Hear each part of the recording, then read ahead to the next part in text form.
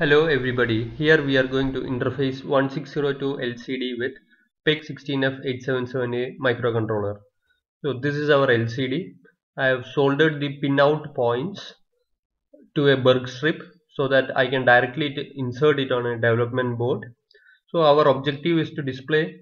Visit el-ed.com for tutorials on the LCD module. So before we begin, we will look on the datasheet of TZ1602A.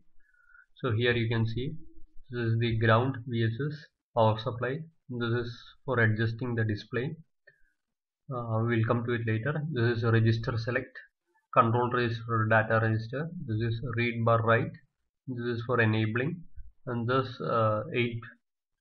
8 pin input is for bus input DB0 to DB7. This is for the backlight LED plus LED minus. Here it is in much more detail it is given. So these are the interface pin functions. So this is 0 volt ground, plus 5 volt adjusting supply voltage for LCD driving. This is a register select. 1 is for data register, 0 is for instruction register. This is a read bar write. High is read, low is write, and this is for enable signal for writing or reading data. This is the 8-bit bidirectional data bus. This is the power supply for backlight, 0 volt for the backlight ground. So these pin numbers will be printed on the backside of the LCD module. So this is how we connect with the microcontroller unit. We'll connect the 8 bits, 8 ports to the LCD module for the data. Then another 3 for register select, read, write, enable. And this is the power supply. So we are given plus 5 to VDD input, and we are using a potentiometer. Here it is shown 20 to 50K. 1K is sufficient, and this is ground. So this is the command table. So when you start your program, you should first clear the display. So this is the instruction. Then this is for instruction for returning home. This is for entry mode set, display on off control, cursor or display set, function set, CG RAM, character generator RAM address, DD RAM address, display data RAM. Then this is read busy flag and address counter, write data to RAM, read data from RAM. We will discuss the use of the command table when we start our program. This is the circuit diagram based on which we have designed this LCD interfacing. So as usual, I have given us 20 MHz crystal. I have given this memory clear to power supply, and I have added a 1K port over here. So the 1K port is connected to plus 5 volt ground, and the output of the port is to this LCD driver, that is VEE port. So and this RB0 to RB7, this 8 ports I have connected directly to the 8 ports of the LCD D0 to D7. Then I have taken another 3 pins, that is RC0 I have connected to the register select. Then RC1 I have connected to the read write pin, and then RC2 I have connected to the enable pin. So I start up the MplabX IDE environment. So this is, I have defined the frequency. I have defined it as 20 MHz. And I have given the configuration bit. I have given it as high speed oscillator.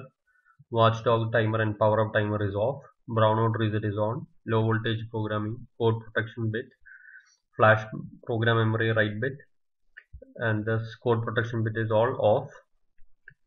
Now I have given my header files xe.h, delays.h, string.h, and as I told you, I have defined a preprocessors. This RZ0, this is for register select. I have defined RS as the preprocessor. Then RW is another preprocessor. This is stands for read write, and this is port C bits dot RC1. This is enable.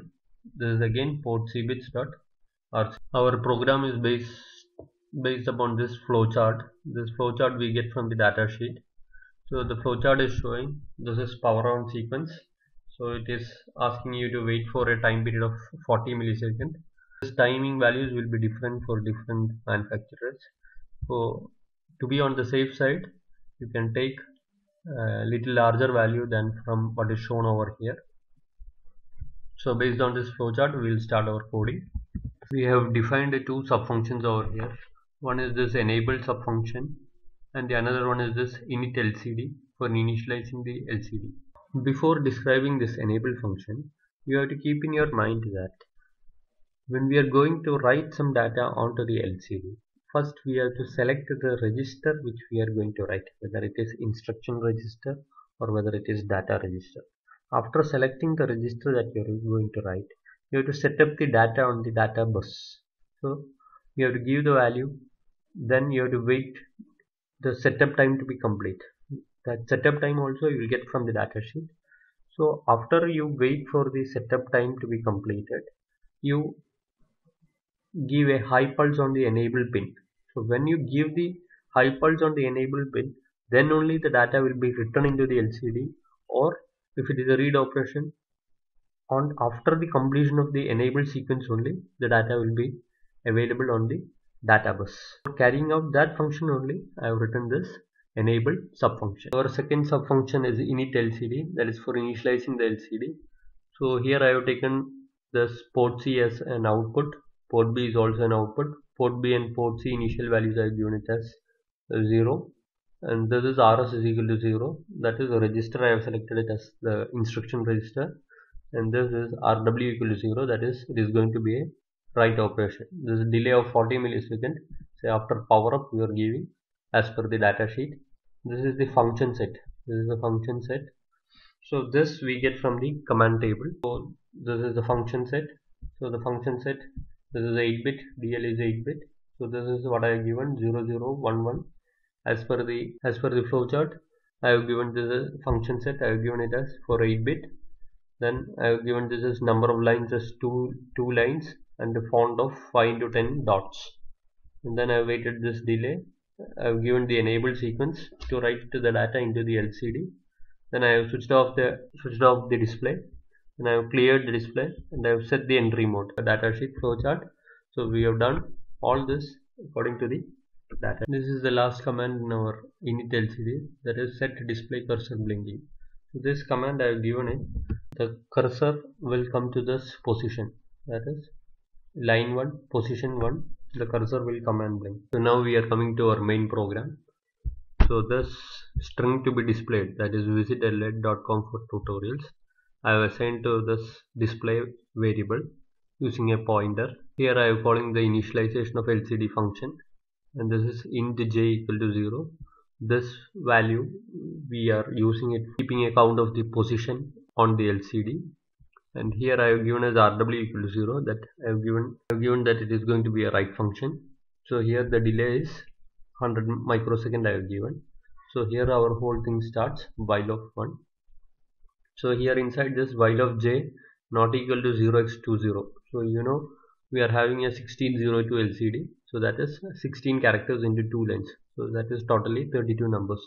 So this position counter is to keep a tab on the position, that after it exceeds the value 32, it is again going to be reset to position 0 or the first character position. So here I have given it R is equal to 1. R is equal to 1. I have register select equal to 1. So I have enabled the data run. So that is data register is enabled, and port B equal to display of j. Initially j value is 0. So first it will display of 0. That is this V, ASCII value of V will be assigned to port B. Then you will enable it, give a delay of 100 microsecond. Then you increment the value of j. So after j plus plus, the j value will become 1. So and when the j value becomes 16, that is decimal value of 16, hexadecimal value is 0x10. So when it reaches the end of first line, so when it reaches the end of the first line, j will be 16. So when j is equal to 16, you will write in the instruction register that the next line has to start from the position Z0. Z0 is the address of the DDRM address of the line to first position. So when we reach 16, we said that this is line to first position. If you don't do this, this will overwrite again on the first line first position. If you give this, it will, after 16 positions, it will come to the second line first position, and this whole function will be executed while of j not equal to 20 will be executed till you complete the 32 characters. So when you complete the 32 characters, you give a time delay of 1 second, and after that again you go for the control register. In the control register you write the command for return home. That is, the cursor will come back to the position 1 of the first line, and we write that data, and again the whole process is repeated. Now we compile our function. So I click on this to make this hex file.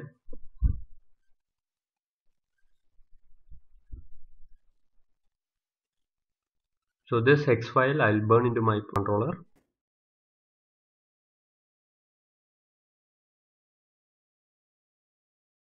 We are going to connect the LCD to a development board. So the development board is having pins to connect the LCD. We'll give the data bus. When you power it up, this black dots should come up, or else you should adjust the port. This is the port B, port A, port C on my development board, and this is the PIC 16F877A. So after wiring up and powering up, when you press reset, this is what we are getting. So we are able to